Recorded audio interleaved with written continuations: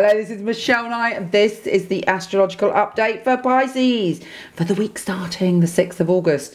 Now we have a very interesting astrological week this week, kicking off on the 8th with Mercury, the planet of communication, going forward, thank goodness. You've had Mercury in the 6th house going backwards, which has been a bit of a pain in the bottom. And that is because you may have felt that people were criticising you. You may have felt that whatever you said, it wasn't good enough.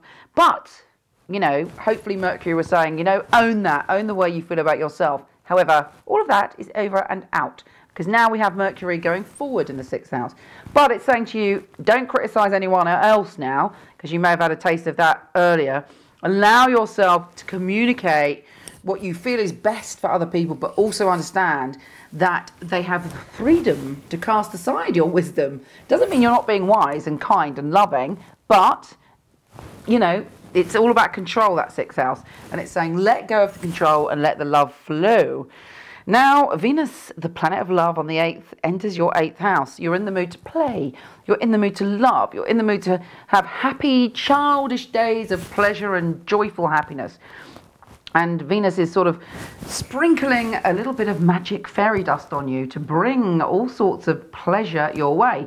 Hooray! Brilliant. I'm very pleased. Particularly as I have 5 planets in Pisces. Now we also have a Pisces, I'm really pronouncing that wrong, which excuse me for my ignorance, meteor shower, which is just sparkling little kind of meteors of hope and goodness upon your soul and saying, believe, little Pisces, believe in the magic of you. Believe that there is magic in the world and do not give up.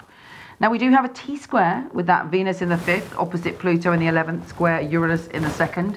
You may want to have pleasure and you may feel that someone's controlling you or a friend is a bit bah humbug. But your heart and your spirit is saying be free. Do not allow other people to control or manipulate you. But equally don't go into battle, don't go into, you know, any fights with anyone. Open your heart and understand that if people are trying to control you, it's because probably they're frightened or they're insecure or they're fearful, which all of us can be sometimes. And allow yourself to handle all situations with love. I send you much love and I'll speak to you soon. Take care.